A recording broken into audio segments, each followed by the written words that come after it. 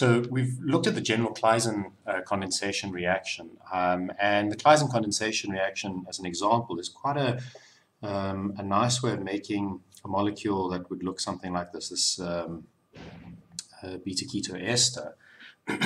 And so looking at this, if we had to think backwards, what's nice is that we can make that quite easily by a Claisen, just by taking the cyclohexanone and then we need, on this ester part over here, we need to have some sort of leaving group over there. And actually the easiest one to use is to just take the dimethyl carbonate.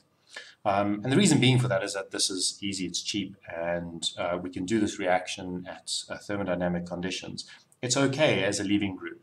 This ester is also non-enolizable, so there's not going to be any cross condensations that are going to cause some problems. So something like that is actually quite easy between two molecules. And the ester group as a leaving group, when the enolate comes in and kicks out the methoxy, that's actually fine. And Claisen reactions in a molecule that's where you have something, for instance, we call it an intramolecular reaction. If you've got something along those lines, that works very well as well. So again, we can deprotonate here quite easily. It's going to close in, we form a cyclic molecule, and that works quite well. However, if you're wanting to get two molecules to react where they're a little bit more complicated, so in other words, I use the same example, but now we're wanting to make a diketone, and I can put an R group over here. So this is not an ester, but maybe something a lot more complicated. We're wanting to form this bond over there. The solution to breaking it down to an ester and a ketone is actually not the best one to use. So something that looks like this. Getting these two things to react with each other can be a bit of a problem, particularly if there's an enolizable position over there. So yes, we could use LDA to form the enolate and then get it to work, but this is not a very reactive partner. It works, but it's not that reactive. Actually, what would be nice if we did this disconnection is to have the disconnection with a more reactive partner, and that of course is the acid chloride. So something that looks like that over there.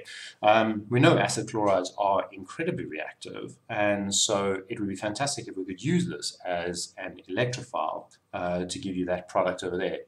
So we can, and that's the simple answer, but we do need to be careful when we use this in the reactions. The first thing we need to be careful of is that we should use the specific enol equivalents. So we need to use things like our lithium enolate. We need to use the silyl enol ether is good. You can get them to react. A more typical one is actually the enamine, or the azelaic is also possible. Okay, so each of those over there, we'd be taking the cyclohexanone, we'd deprotonate with LDA to do this one. Here we'd form the TMS silyl enol ether first, and then our acid chloride actually will react, although there's some special conditions, but let's not worry too much about that. If you just show those reacting, it's okay. Enamine, we'd form the enamine, and the enamine is really good. It will react with the acid chloride. It can react with the nitrogen, but it's a reversible process, so it actually ends up going on to the position that you want it to go on to, namely there. And then the azelaic. And all of these processes, so they'll work with the acid chloride. They work really well, and they all follow the same principles that we've had to learn before in terms of also just think carefully about if this was an unsymmetrical ketone, what the difference would be. So a lithium enolate goes for the kinetic side, etc., etc. What you do need to be careful of is that actually this is a very powerful electrophile, and if you don't use a strong base, in other words, you do not form this specific enolate equivalent,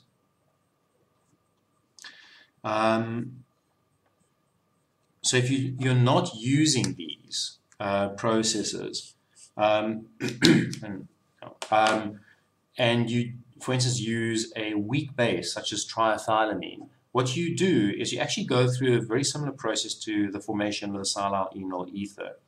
And that is the ketone oxygen is the most nucleophilic. And if you don't have a strong base present, the ketone oxygen is going to be acylated first by the acid chloride.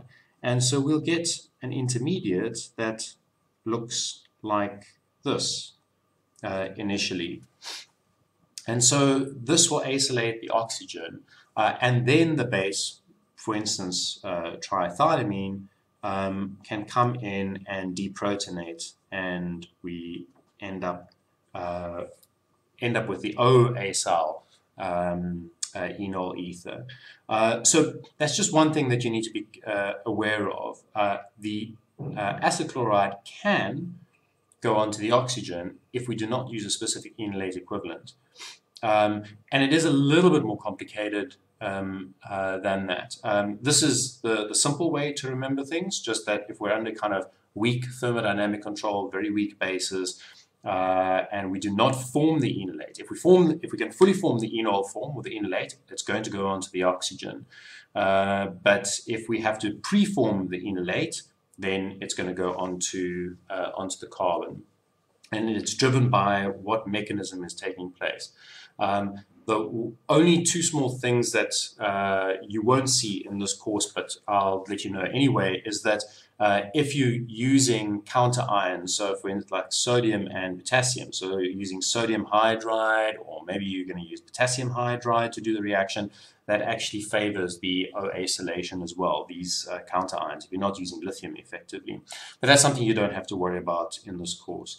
The main thing is that if we're wanting to do an acylation of an enolate, so not using a Claisen method, which is using an ester of some form, we can acylate with an acid chloride, but we must form the specific enolate equivalent first. Lithium, all of these will work, perhaps, and maybe preferred or unpreferred depending on the particular substrate. So you need to know why we would use each of these under specific conditions. Okay.